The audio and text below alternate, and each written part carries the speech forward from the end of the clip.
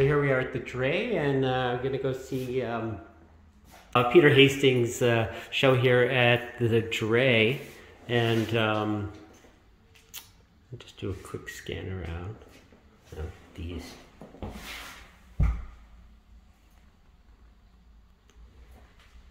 Yeah, so Peter, I've been, following your work on Facebook, probably on Instagram too. Are you on Instagram? Yep. Yeah, so I've probably been seeing it, and just absolutely loving, and I think the thing that really jumps out for me is the materiality of the work. Oh, thank you. Yeah, so the paintings now are more like archaeological digs, really. They're I'm actually cutting away the layers of paint, peeling it back. Oh, okay. And literally, so now I'm pulling on low relief carvings because every painting is improvised.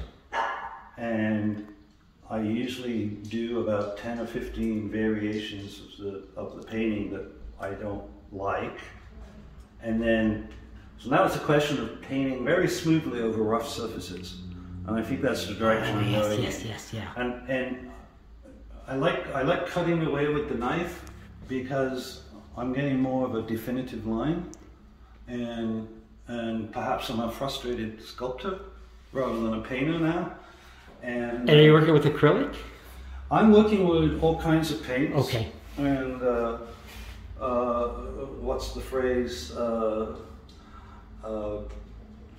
Preservation requires prosperity requires preservation. Okay. So I put lots of varnish on.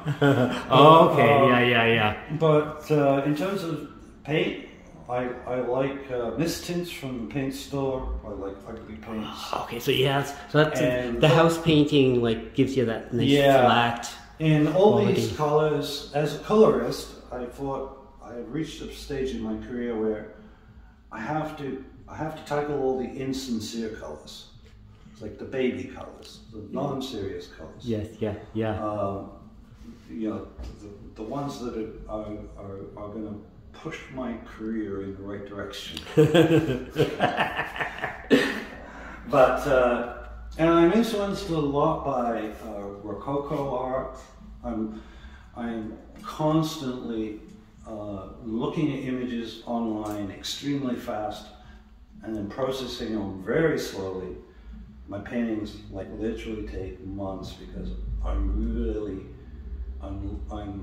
painting a portrait, but the origins of the portrait are only coming to me in fragments, so it's all very ambiguous.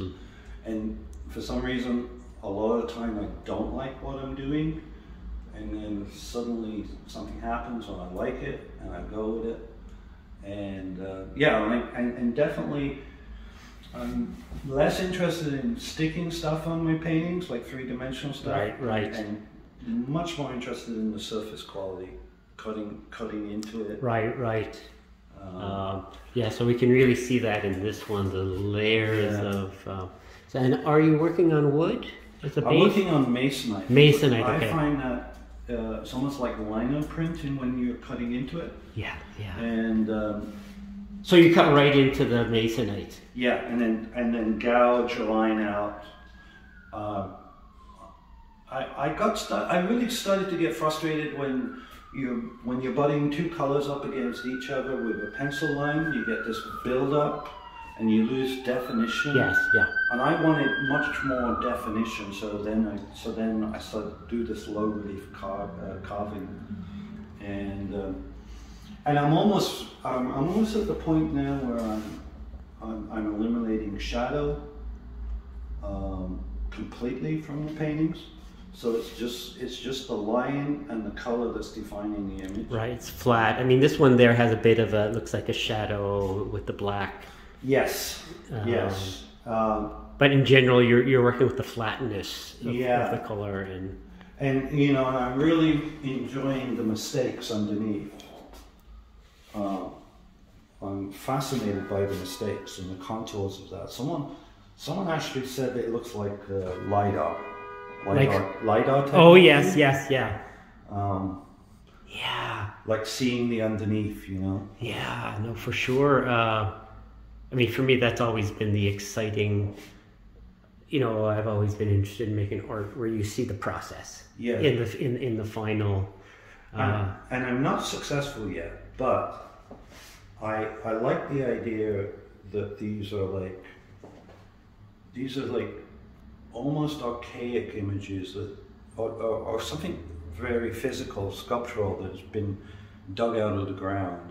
They're kind of like a cross between a kind of emoji and an ancient archonic sort of image. Awesome. Oh yeah. And like something you've discovered in the ground, but you don't know what the hell it is.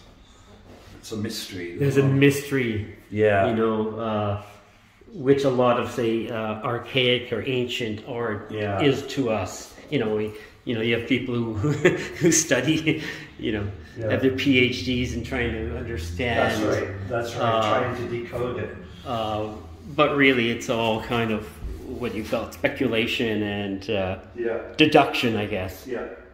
So talk about the sculptures now. They're a different kind of accrual, or. Well, I make them up as I go along. I'm quite fascinated with the richness of Rococo. Right. But doing it with found objects, totally recycled objects. I like the inserting of the painted panels. Gives it a very Rococo, and I don't take them seriously at all.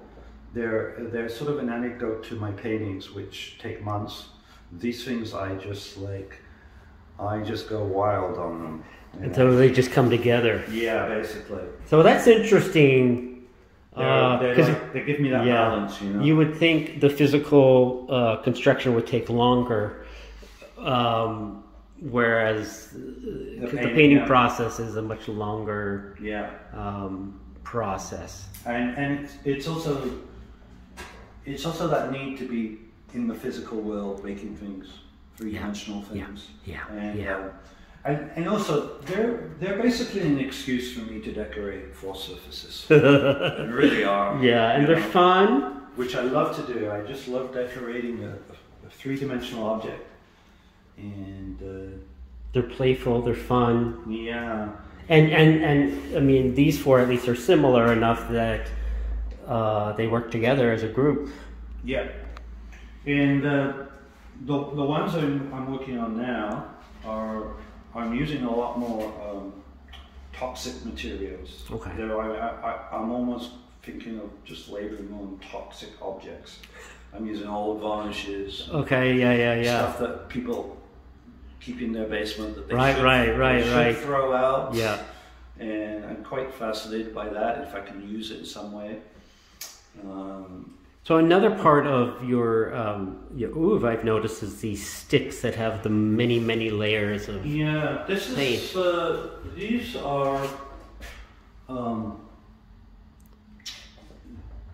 so these are basically, every time I change color on a painting, I'll paint a stripe on one of these sticks. All right. And then I got this idea of calling them clutter sticks and putting all my clutter on them. And they're essentially, I have a certain commitment to street art. So like all these pieces will eventually go out onto the street. Oh, okay, all right. So they'll be very public.